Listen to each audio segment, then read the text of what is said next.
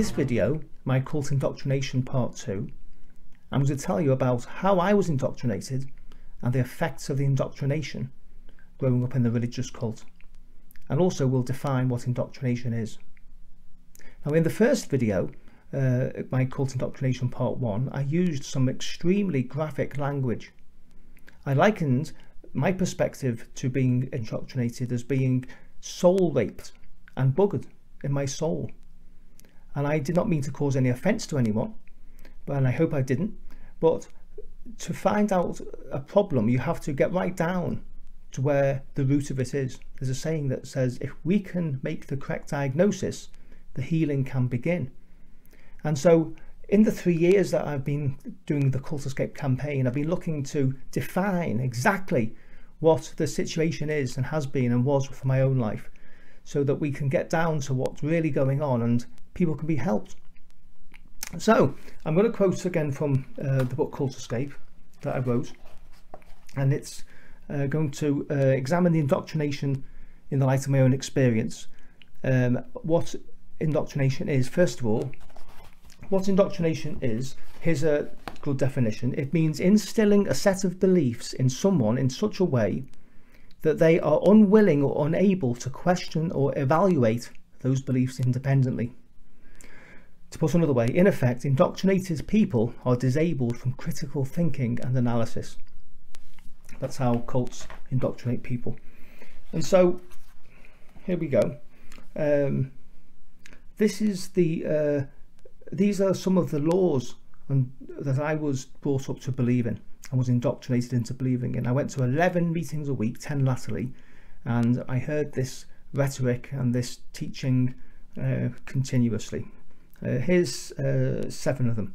Number 1, separation from evil was God's principle of unity, as defined by the man of God's latest version of evil. So separation from evil was down to what the man of God's latest, the rules and laws about what was evil. So for example, there was a time when it was okay to have a moustache and a beard. The men of God of the past used to, and then it became banned. There was a time when you could live in any house, and then only detached houses. You could have a house with shared drains, and then they were banned. They became evil. You were not allowed to have a mobile phone, computers, and then they were allowed. And so these are all things which we were indoctrinated about what the definition of evil was according to the man of God, and it changed all the time. Another one, the man of God was the universal leader, the leader of the recovery of the truth, the elect vessel, the spiritual descendant of Paul the Apostle, and whatever he said is what God was saying. That's what we were absolutely indoctrinated into believing. Also, when people violated the will of the man of God, it was a good thing that they were cut off for life if necessary, because they were unclean like a leper. I remember crossing the road to the other side after seeing somebody who had been withdrawn from the night before, a family friend, because he was now unclean in my eyes. We alone had the truth. We certainly didn't know anyone else who did. We were right, as all cults are, of course. The man of God's interpretation of the Bible were the right ones. All other interpretations were wrong. And whenever the man of God introduced a new law or rule, even one that contradicted the previous laws, it was always justified because we were told that God has turned a corner. And so therefore it didn't matter whatever the man of God said, it was always justified by God turning a corner.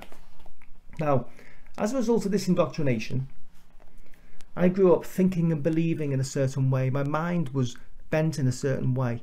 And if you have never been in a cult before, imagine if you had a child who was indoctrinated by a group of religious people who had these beliefs as a result of it.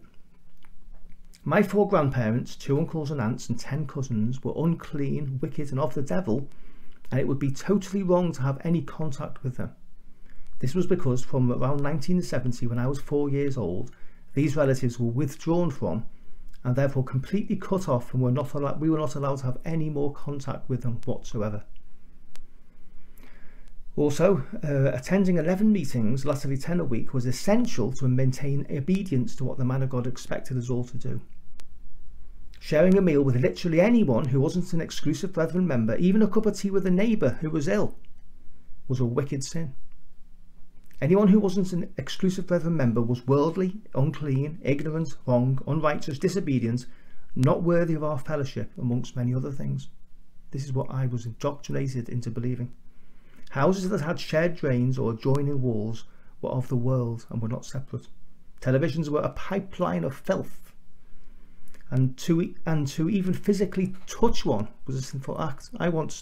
I touched them many times in shops watching sports on a Saturday when I'd sneak off, and I eventually was cajoled into confessing my sin. Computers, mobile phones, radios, recorded music was all evil and worldly. Cinemas, theatres, sporting events, or any entertainment was of the world and absolutely worldly. Owning a pet was worldly and took away our affection from God, and many were put down the next day when that law changed. Fun fairs, theme parks, circuses were worldly, and all people going to these places were deceived. Joining trade unions, any unions, or having a job where you must sign a secrecy act was evil, as it meant having a link with the world.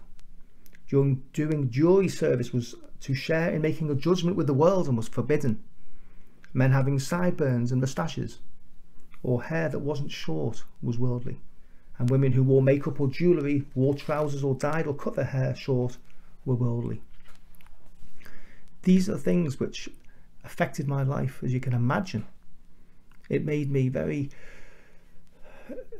a them and us situation, whereby we were so separate from these wicked people. We looked down upon them. It made us elite. Many other effects it had on us, which looking back I can see were very, very detrimental. It was like a bonsai tree with the roots being snipped.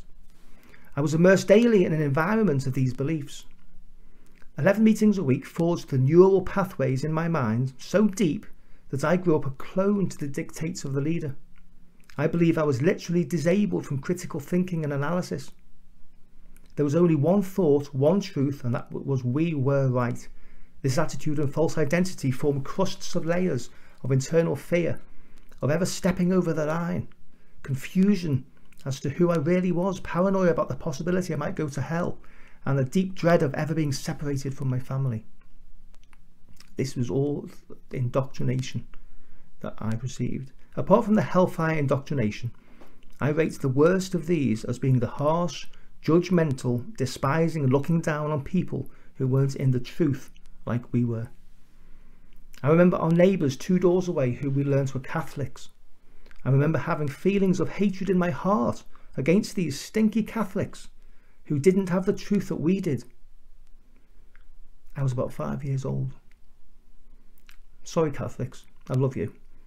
And looking back now, I'm just amazed how screwed up I was by this indoctrination. And so, it's about creating awareness.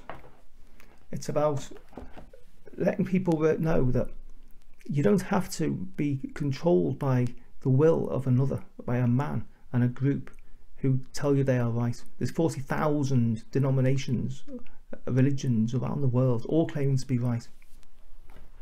If this is helpful, or you can relate to it, please leave a comment, like and subscribe. Buy the book Cult Escape if you wish. And this is there's a chapter devoted to indoctrination in here, chapter 16. And if there's any video you'd like me to talk about, or maybe you'd like to join me with a video and we'll do a duo, get in touch, and I'll see you soon.